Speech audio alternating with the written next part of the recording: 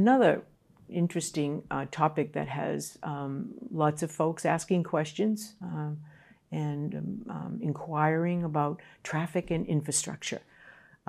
We have conducted a number of traffic studies. The traffic studies occurred out at the Broken Ground site as well as over at Runlet and the Runlet site.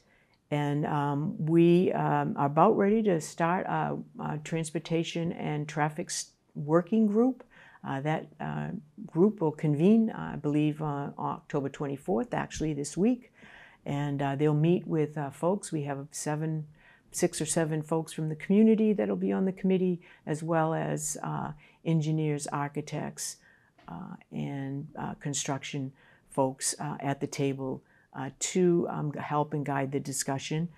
The traffic studies reports will be reviewed by the committee, and again, decisions and recommendations will be made to the building committee as well as to the school board.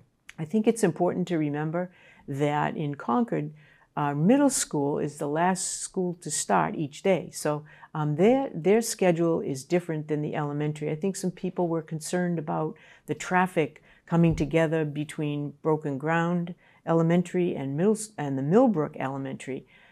But I just remind you that the middle school starts 1 hour later than the elementary schools at 8:30, and they also release students 1 hour after the elementary students at 3:30. So that will negate any significant traffic tie-ups in that area with all the schools starting.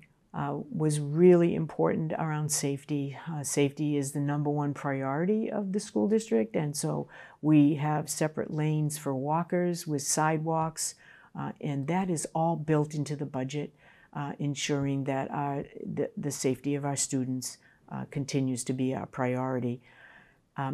Many people have asked us about infrastructure and the differences in infrastructure.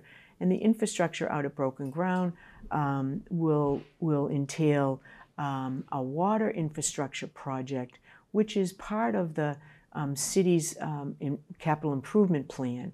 So we're waiting to see what happens with their plan. It's anticipated that the water would require about a 10% use by the middle school. So we have funding built into our total costs to cover that.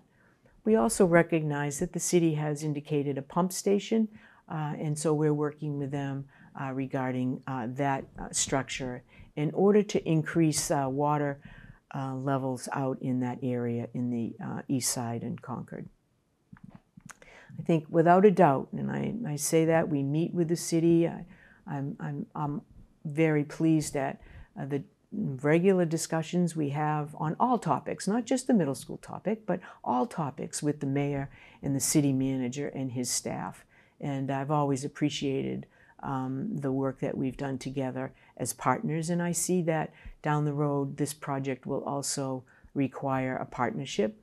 We anticipate meeting with the planning board and presenting our proposal to them in the very near future. Just one other element to this, the traffic piece, is that the cost for traffic, all the traffic work, as well as the infrastructure improvements are included in that $152 million cap set by the school board.